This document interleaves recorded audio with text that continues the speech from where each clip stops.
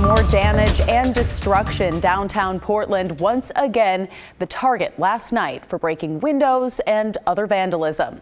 Good evening and thanks for joining us. I'm Brittany Folgers. Police declared a riot and made 6 arrests. And if this sounds familiar, it's because it is. Tim Gordon talked to people who were enjoying downtown Portland today about what's been happening at night.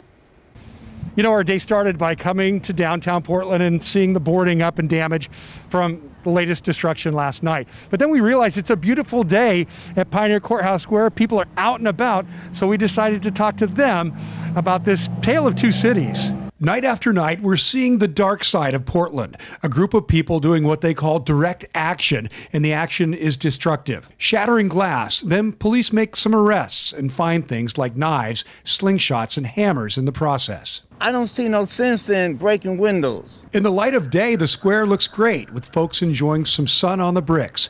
But native Portlander Rickey Grixsby is also seeing the damage and calling it out. That's stupid. I don't mind marching up the street, and everything, and then you're gonna start breaking windows?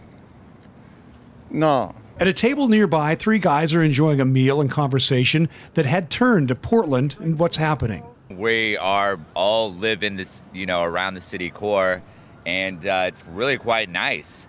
And a lot of the stigma we find is, kind of overrated. That said, Evan does not agree with the vandals' tactics, and neither does his friend Taylor, who did not mince words. And I think if they're trying to counter, maybe some of the extreme conservatives, they're at least as moronic as the Proud Boys, any of these fools out there getting in fights, threatening people. It makes no sense to me. At another table was Natalie Torres and her children. The whole family came up from Monmouth to visit the city they love, and Natalie noticed that all the windows are boarded up. There's a lot of tagging. There's a lot of trash on the sidewalks.